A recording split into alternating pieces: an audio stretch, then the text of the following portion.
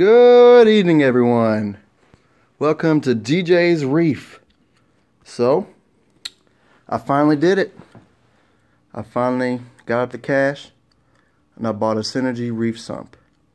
And I gotta tell you, this thing is flawless.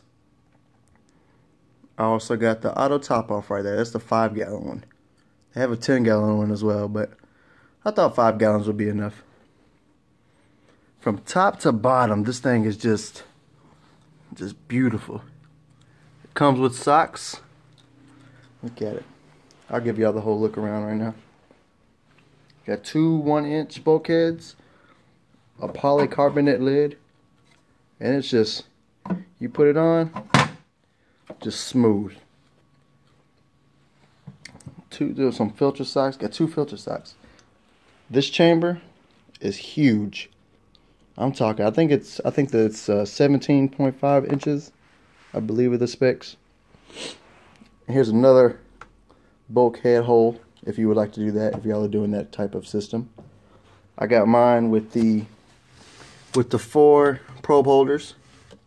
This is pretty good. It came with a Synergy Reef sticker. It's cool. And then there's a media rack right here. It's taped on right now. I didn't take it off yet. It's taped on and it goes down in there. Make your own little media filtration. Then you got your return section right here. It's nice enough return section. It'll fit a standard pump. You got 4 probe holders. Then you got, this is what I liked. I really like this. For some reason I like this. It's just for all your electrical cords. So you could like take your heaters, plug them up right here and just protein skimmer, just run it up right through there. I like that a lot. Then this thing, auto top off. Pretty nice. You see it has a little etched in numbers. Tells you how many gallons you have left in it. Along with the Synergy Reef. Same as a polycarbonate, except this one has a little knob on it. It's just flawless. This thing, look, and then the light, look. Put them right beside each other. It looks like it's one big long sump. This thing is great.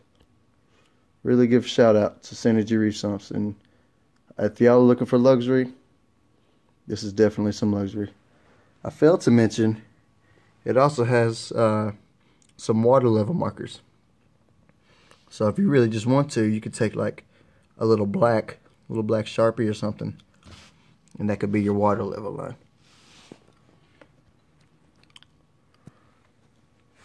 It's really, in the pictures it doesn't look it, but it's really like super neon green.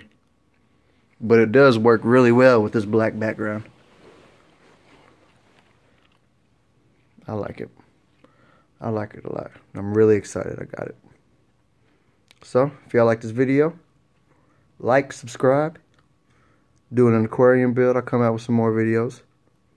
I meant to do an unboxing for this one, but I just got too excited, so I thought I'd just show y'all. One last look around. Alright. Everybody have a good night. Love, peace, and chicken grease.